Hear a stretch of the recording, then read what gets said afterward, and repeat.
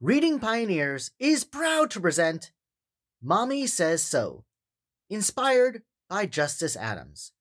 Written by Shante J. Adams, illustrated by Alyssa Lasco.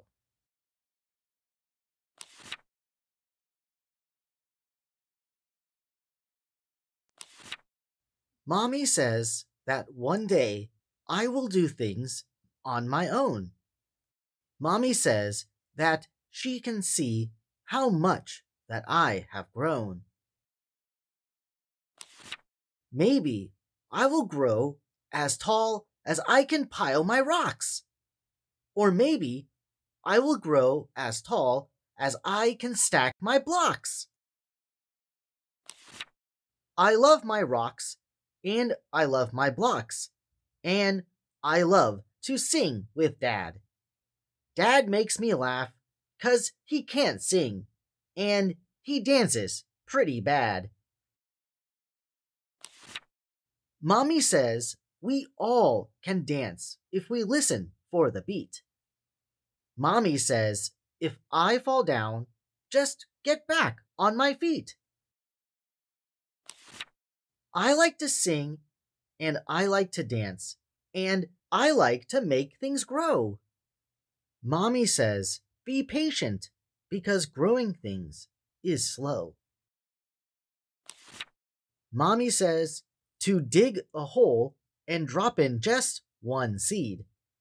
This will help me only grow the lovely plants I need.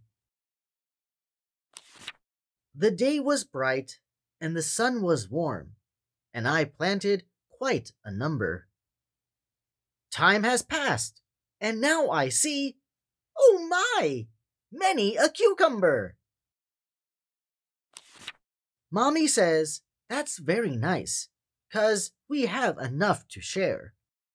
Sharing is a good thing because it shows how much we care. Mommy always shares with me, so I know she cares a lot. The good things that she makes for me really hit the spot. Mommy says to grow up strong, I have to rest and sleep. I listen to her carefully and go to bed without a peep. Mommy has a lot to say. There must be lots for me to know. I guess I have a lot to learn, because Mommy says it's so. Thank you, Pioneers, for reading with us today to the book Mommy Says So by Shante J. Adams. I love this story and the rhyming involved to tell the many lessons and values Mom has taught.